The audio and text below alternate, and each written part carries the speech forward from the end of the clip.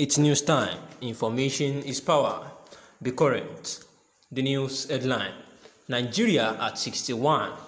Independence Day celebration. A parade. Release Nnamdi Kanu now. Huriwa to Buhari. The Human Rights Writers Association of Nigeria, Huriwa, has described the celebration of Nigeria's 61st independence as a parade.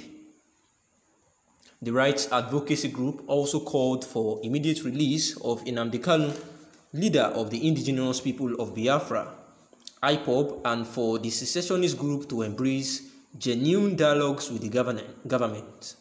The group opined that Nigeria at the moment has met all the description of a failed nation and backed its opinion with a recent by the Council on Foreign Relations (CFR) and Harvard Kennedy School, which said that Nigeria as a nation is at a point of no return. Huriwa further noted that the incompetence, ineptitude, insensitive high-handedness and nepotic leadership has thrown the country into disaster and woes.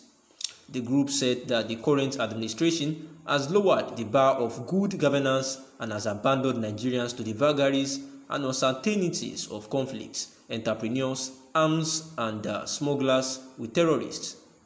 The Human Rights Writers Association of Nigeria said that the president made the mistake of a lifetime by surrounding himself by those it described as ethnic warlords, such as Garba Shehu, amongst others, accusing the presidential aide of clearly working to advance the selfish and pedestrian interests of his Fulani and Islamic groups and affiliations, using public platform and resources.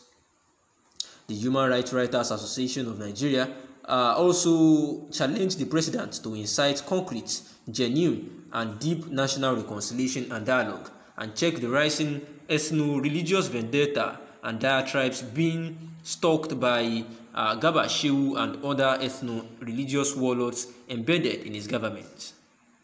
In a statement signed by the national coordinator, Comrade Emmanuel Omubiko, Huriwa carpeted the nation's political class for their alleged collective and classical lack of leadership acumen and capacity to manage the country's diversity. The experience of Nigerians since 2015 has been pressing. Before then, Nigeria was the third fastest growing economy in the world, next to China and India, with a growth rate of close to 7%, but the economy contracted immediately after swearing in of President Buhari, who took more than 6 months to constitute his cabinet, and sadly, the cabinet ministers are mostly opportunistic, cash-guzzling politicians with zero commitment to Nigeria's national economic revolution and advancement. The Human Rights Writers Association of Nigeria actually said that Nigeria has continued to meander the path befitting failed, weak, and juvenile states, a state that had very great prospects. They averred that it was disturbing to note that while Nigeria is the third most terrorized country in the world, next to Afghanistan and Iraq, the Buhari-led government actions are centered on cows in such a way that cows are more secure in Nigeria than Nigerians, just as the herders are armed to the teeth to the knowledge of government authorities. Also, the Human Rights Writers Association revealed that Nigeria's public debt stock, which has reached $84 billion, with debt service costs gulping about 80% of entire government revenue. Nigeria's external debt increased by 107.4% from $12.6 billion in 2015 to $27.4 billion by the end of 2019. Furthermore, the rights group expressed worries that between March and June 2020, a total of $10.26 billion new debt was approved by the National Assembly, while other approvals for more loans were also given this 2021. Of the 4 administrations who have led Nigeria since our return to democracy in 1999, the current administration holds the worst records in terms of economic growth.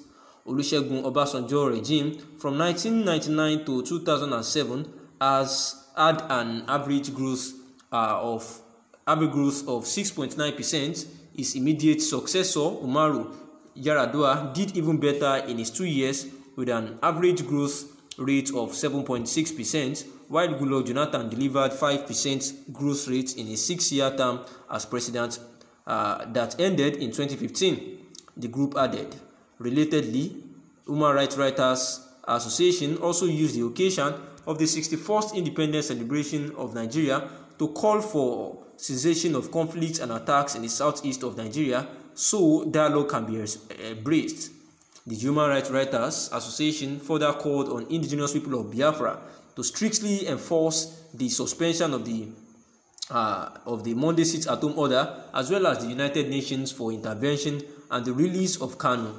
And these were the words of the Human Rights Writers Association of Nigeria, that the Independence Day celebration was just a charade and that the Buhari-led administration needs to release Mazi Nnamdi Kanu, where they say that the country is actually failed already, and the ineptitude, incompetence, and insensitive iron-handedness, and also the nepotism by the Buhari-led administration of the country has led us all into disaster and woes. The group also said that that good governance has actually been abandoned, and that Nigerians are now suffering from conflict and terrorism in the country, saying that President Muhammadu Buhari is actually falling into this kind of mess because of the kind of people he surrounded himself with, such as Garba Shehu, who is the special, presidential aide, and also that all the other people who are just not telling President Muhammadu Buhari the truth just because of their selfish and pedestrian interests.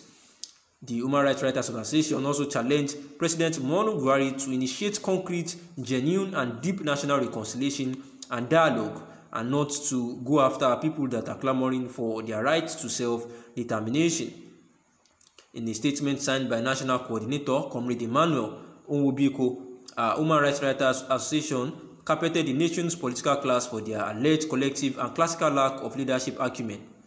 The experience of Nigerians since 2015 has actually been impressive, and before then, Nigeria was the third fastest growing economy in the world, next to China and India, with a growth rate of close to 7%, but the economy contracted immediately after swearing in of President Muhammadu Buhari took more than 6 months to constitute his cabinet.